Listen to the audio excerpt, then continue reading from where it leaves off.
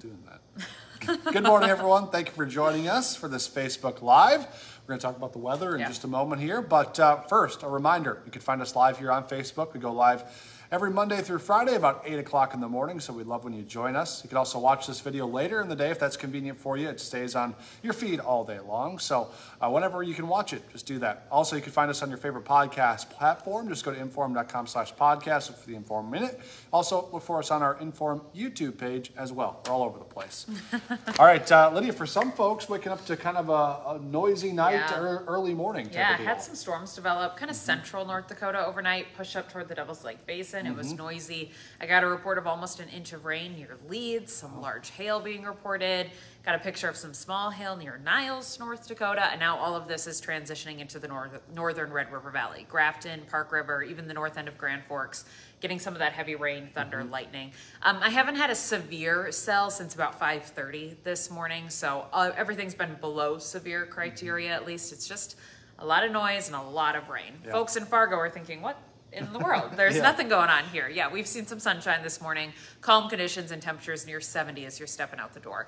This batch of storms will exit the area up through northern Minnesota, moving into Canada. We watch for a second round to develop this afternoon and this evening.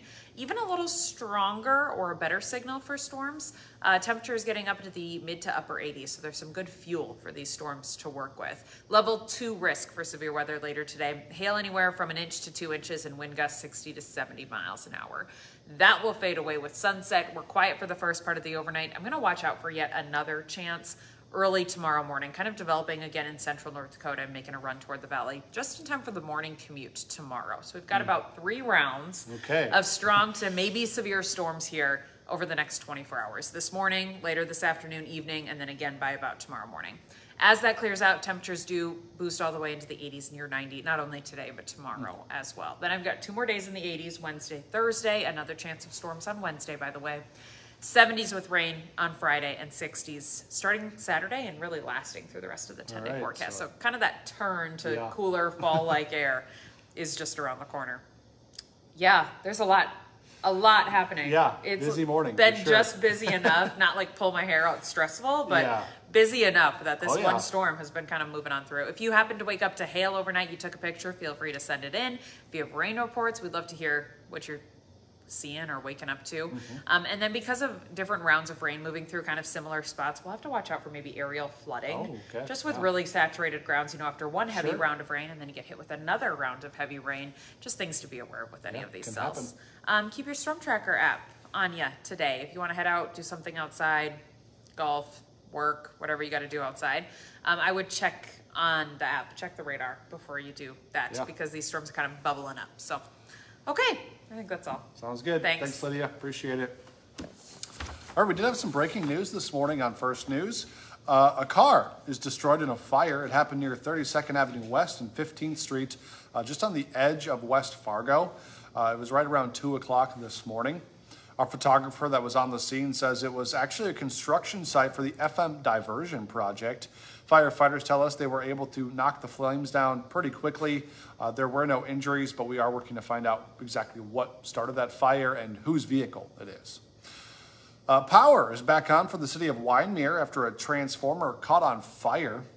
The Richland County Sheriff's Office tells us the transformer caught fire about 7:30 Sunday night just south of town.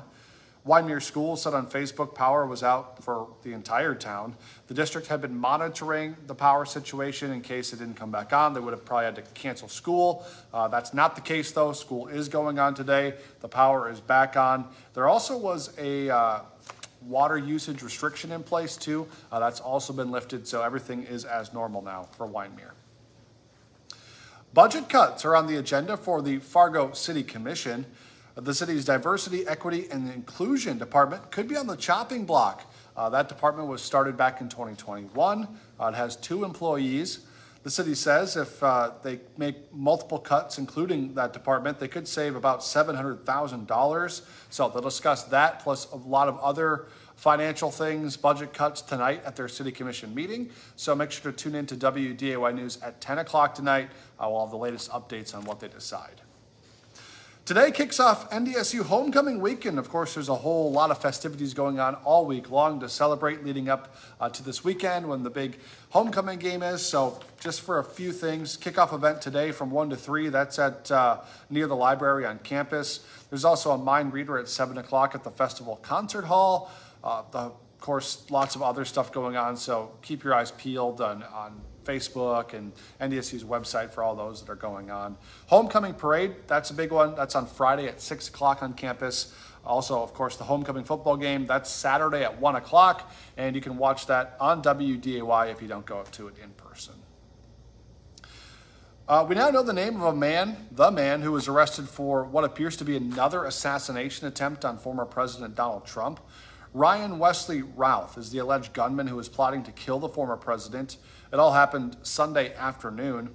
Trump was playing golf when the Secret Service spotted someone with an AK-47 in the bushes. It was just a couple of holes ahead of where Trump was playing a game of golf. Secret Service agents fired at that man. However, it's unclear if the gunman fired any shots back or if he was injured or anyone else. Secret Service members were hurt. So a lot of new details still coming out about that, who the shooter was, the alleged shooter, gunman, whatever you want to call him at this point. So stick with us. We'll have updates on that. So will all the national news outlets. Today on Hot Mic with Tom Izzo, the Vikings won again but lost Justin Jefferson. How Sam Darnold led the Purple to an upset win. Plus the Bison rallied for an improbable win on Saturday. How they rallied to beat ETSU. That was a crazy game. Hot Mic is live from 9 to 11 on WDAY Extra and on Inforum.com. Don't forget, for just 99 cents a month for your first 3 months, you can get an all-access pass to Inforum.com. Just go to Inforum.com/subscribe to get the deal. Remember, join us for the rest of our newscast today as well. Our next one's at 11 this morning, then 4, 5, 6, 9, and 10. And we'll be back with First News tomorrow morning from 5 to 7, so be sure to join us then. Have a great day, everyone.